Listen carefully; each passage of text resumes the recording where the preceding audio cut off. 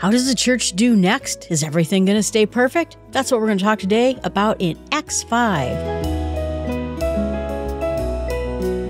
Well, so far, the church is doing well. It's growing. Peter has taken leadership. The other apostles are doing amazing things. They're serving their community and they're serving each other. But as we know, whenever you get a group of people together, things start to fail. Primarily because we start to fail, right? We're not perfect. We have our own agendas. We have our own psychological insecurities. And the devil is out there saying, okay, fine. I couldn't tempt Jesus. These people, yeah, that'll be easy. So we start off Acts 5 talking about a man named Ananias and his wife Sapphira. That's a pretty name, Sapphira. And this is very reminiscent of what Barnabas just did. Sold a piece of property, and it says, with his wife's knowledge, kept back some of the money of the sale of the land and put it at the feet of the apostles. You could tell that maybe it wasn't a competition, but someone brought up the point that whenever you get someone who donates a large amount of money to a project a church is doing, there's always someone else who's like, okay. And either it's because they feel obligated or it's because I'm like that guy. I could do a great job. I'm like that couple. I could do something similar. You know, there's some, I would say competition. That's maybe too strong of a word. But what happened is Peter says, Ananias, why has Satan filled your heart to lie to the Holy Spirit and kept back some of the proceeds or the amount of money to yourself? You know, you owned this land. You had all the power to do with whatever you wanted to do with it. And was it that you contrived this deed in your heart? You have lied, not just to man, you lied to all of us, to God. And when Ananias held this word, he fell down and breathed his last. And great fear, it says, came upon everyone who heard this. So think about this in the sense. So basically, the problem is not that he kept money for himself. He could have kept money for him. He could have sold it and kept everything for himself. Not a sin, not a problem. But he went to the apostles and like, here it is. Here's every dime I got from this land sale. And it's all for you and for the church and for God. Wasn't true. We're not going to go into whether he fell down and died of his own accord or anything like that. But it scared people. Of course it would, because they're probably unsure if the problem is that he didn't give everything. Maybe not even thinking about the fact that they lied. And so they did. The young men rose up and they carried him out to bury him. Then about 3 hours later, his wife comes back. She didn't know what happened. And Peter says, tell me, when you sold the land, was it for that amount of money? Oh yeah, it was. Says, how is it that you agreed together to test the Spirit of the Lord? Behold, the feet of those who buried your husband are at the door, and they're going to carry you out too. And she fell down and breathed her last. And the young men came in and carried her out to be buried with her husband. And it says, great fear came upon the whole church and everyone who heard these things. Now, people wonder, was it so bad he kept some of the money for himself? And again, the problem is the lie. It wasn't keeping money for himself. They had the opportunity to admit, and they didn't do it. They continued to look someone in the eye and lie to them.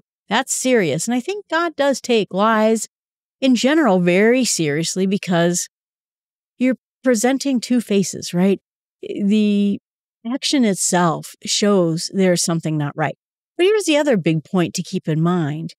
When we're Christians and we believe in the afterlife, death is not the end all, right? The worst thing, God says, fear those who can keep you from heaven, who can take down the soul. That's what you should be afraid of. You shouldn't be afraid of those who can inflict pain on your body. They died? Sure. Is that pretty severe? Absolutely. Is what they did about lying? Absolutely. Also bad. I don't think this means they're not in heaven. I don't see any sign of that. It didn't say anything to that extent. And again, don't be afraid of those who can harm the body. Be afraid of those who can harm the soul. They were on the bad path. Now their soul intact, unharmed. Then it says that many signs and wonders were done by the people and by the hands of the apostles. And so they're standing there at the temple. It says Solomon's portico. But they held him in high esteem, and even more believers were added. Many men and women, came to God. Some of them carried their sick and put them out on the street, hoping that Peter's shadow might fall on them.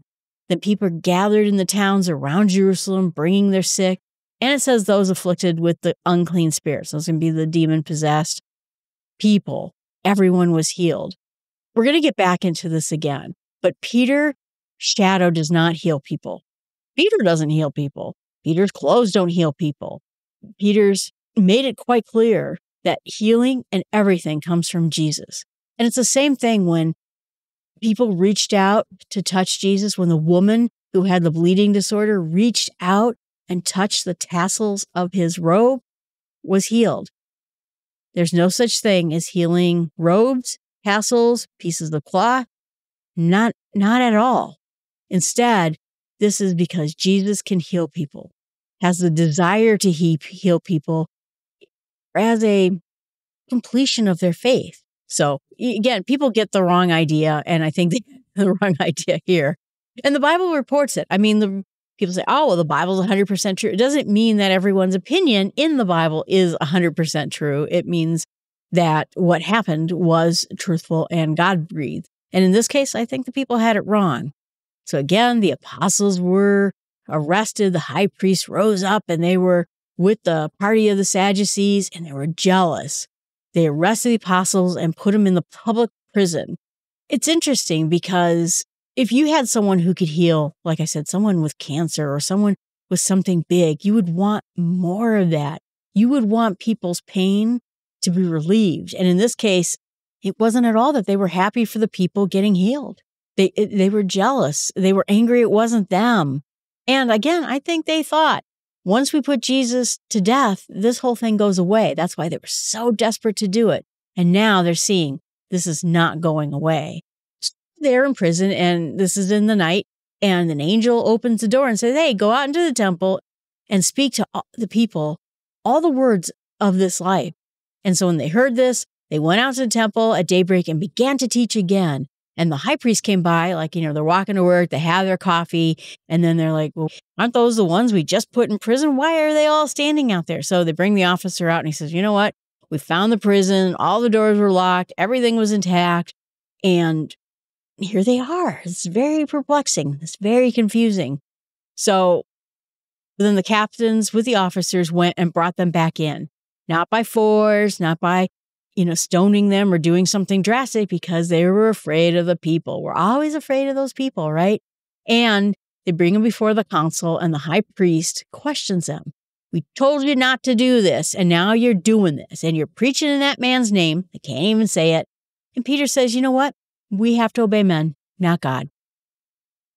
And saying, you're filling Jerusalem with your teachings, true, that you intend to bring this man's blood on us. Well, if you're talking about the healing blood of Jesus that we get at communion, maybe so. And Peter says, we have to obey God, not men. God of our fathers, and that's going to mean something to the Jewish structure. Our fathers, Abraham, Isaac, and Jacob, raised Jesus, whom you killed, hanging him on a tree, wood, right? A cross made out of wood, and God exalted him. Now he's sitting at the right-hander as leader and savior, to give repentance to Israel, all of you, and the forgiveness of sins. We are witnesses to these things, and so whom the Holy Spirit has God given to those who obey him. And when they heard this, they were mad and they wanted to kill him. But one of the Pharisees in the council, named Gamaliel, this guy is famous. He has famous writings. He has famous words. We know some of his words. I think he was mentioned in the movie Yentl. I mean, we know this guy. And what's not only interesting about that is his grandfather was Hillel. So if you ever see Hillel houses, particularly near campus, I tried to stay at a Hillel house when I was in Jerusalem. And this is how I ended up at the convent. They saw my name, and it's a very Irish name. And they're like, you're Jewish? The only people who are staying here are Jewish. And I said, I am Jewish because my mom is Jewish. My dad, who I get my name from, not Jewish. But I recited some of my bat mitzvah. I said some of the prayers I knew, like the Shema. I said, dudes, I can read Hebrew. I did not say dudes, but dudes, I can read Hebrew. I am Jewish. And then I walked right out. And I thought, well, okay, now where am I going to stay? Well, my friends who were going to be in Jerusalem that night were staying at the convent. And because they weren't Jewish at all, guess what? I'm staying at the convent now too, where I got to meet the nuns. I got to see all the things that Jesus did and all the places he walked. Boy, like I said, I feel now in doing this that God's hand was on me all the way, thinking from the beginning of my life, but really in that trip to Israel that I spent the summer there.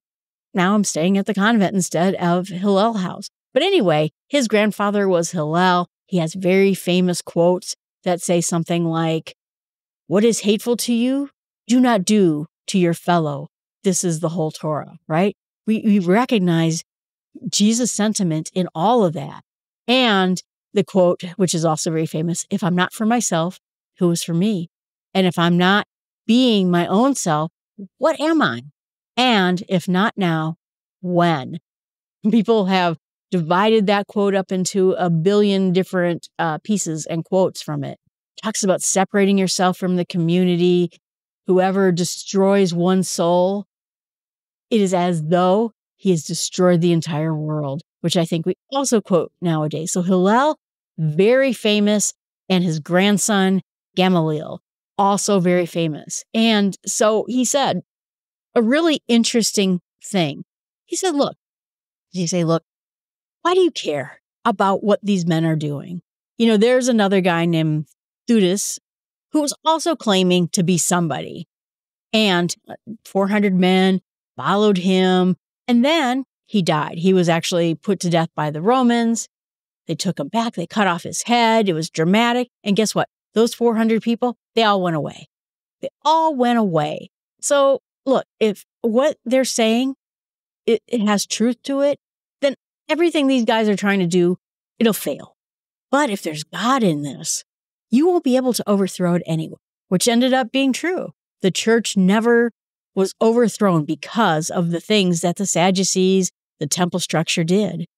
You might even be found opposing God if you do this. So they took his advice, and when they called the apostles, they beat him, I think 39 times, charged him not to speak anymore about this Jesus guy, and then they left the president of the council, rejoicing that they were counted to suffer, in the name of Jesus. Every day, it says, in the temple, from house to house, they did not stop teaching, not stop preaching that the Messiah is Jesus. So there goes the lesson. It didn't work very well. But this is what I thought was interesting about Gamaliel, is that he's asking to give it a shot. Look to see what happens. Let's just see what happens next. He had a very moderate, tolerant stance. He was probably a little bit curious what was going to happen next, because there's all sorts of stories about him becoming a Christian later on. And that supposedly all those gospel stories that talk about what happened inside the room with the Sadducees and inside the room with the temple leadership. How did we know those things happened? How do we know what was said to Jesus? The rumor is that he told everybody what happened, or at least that's the idea behind it. Another question to ask when we get to heaven. Is everyone making a list? I should really make a list. There's some that believe he did become a Christian at the end. Who's his disciple? Paul. And it makes me think that when Jesus was talking to the Sadducees, he said something like, "You're terrible, but you're making your offspring are even worse, 100 times worse." I'll have to get the right quote. But what you're producing is even worse than what you are. And that makes me think of Paul. Here's some of the people in the Sadducees who were like, hey, let's give this guy a chance. We know that there were people in the Sanhedrin who followed Jesus, Nicodemus and Joseph of Arimathea. And yet it was producing men like Paul. And we're going to see what Paul does next. The reason that they brought Jesus to Pilate is they had no authority to kill him. And instead, we're going to see some killings, and that it does happen from time to time. What I'm going to meditate on this week is that idea of we're not stopping God. Nobody is going to stop God. If this thing is from God, it may look like a temporary defeat. We have seen places where there's a church and the church is wiped out by radicals living in the area and they kill everybody in the church. And it looks, and it is, a defeat. It's not permanent. It's not forever. And so in the end, I think he is right. If something is with God behind it, one, will not fail. And two, if you act against it, you are acting against God. But I think in the bigger picture things, there are many times when we see defeat, we see anguish, we see pain, and we see suffering. But in the end, it's always God who's going to succeed and win the day. It's always going to be God who is going to get his goals and do the things he wants to do. What I'm going to pray about is the fact that we have that attitude that when we see things go wrong, when we have defeats or we see defeats in the world, it's heartbreaking. It really is heartbreaking. But to have that attitude that when God is behind it, it's going to come out victorious in the very end of things. And that when Peter and the apostles are told, stop teaching in the temple and quit saying that guy's name, instead, they did it every day. And they did it house to house, temple to temple. And it says because they have to obey God, not men. I pray to have that kind of strength. And what I'm going to share with other people is the fact that the apostles stood firm, whether they were being arrested, whether they were talking in the temple area, whether they were confronted by the council. Their hearts, where they ran away just weeks ago, are now rock solid. And that I'm going to share with other people. Don't feel frail with the word of God or with God behind you or when doing God's mission, but stand strong like the apostles did in this particular time. All right, everyone, thanks so much. I appreciate you listening to the podcast. Please remember, tell a friend, tell somebody about this podcast. Maybe they would be interested in starting out with Acts with us and hearing more. We are going to go through the whole Bible and see what happens next. All right, everyone, have a wonderful day.